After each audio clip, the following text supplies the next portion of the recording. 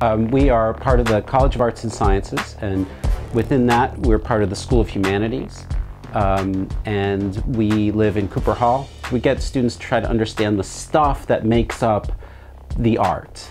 Learning about humanities, it kind of like allows you to delve deeper and think about things more, and I think that's good for all aspects of life, no matter like what your major is.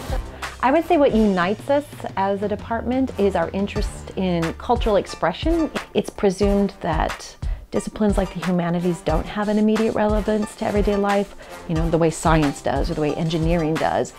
But I think these classes really do, because we're surrounded by media, books, films, internet content every single day, all the time. And if we don't know how to read those things or view those things in a responsible manner, you know, it's going to be very difficult to tread that terrain, and everybody encounters that stuff. So let's put that to the side and begin our class. So this is documentary week. My name is Dr. Scott Ferguson. I'm a professor of film and new media studies in the Department of Humanities and Cultural Studies, and this course that I'm teaching is Intro to Film and New Media Studies. The purpose of this class is to introduce students to the basic formal vocabulary for analyzing and understanding moving images.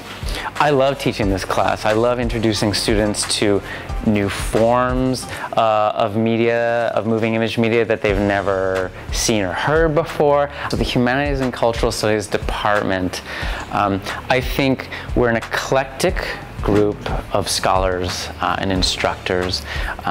We're interested in how social forms make meaning in a variety of historical contexts, and what's great about what we do is there's really nothing that we won't talk about. You know, I like the ability that it gives me to look into something that is seemingly simple and find much more meaning than what I originally interpreted.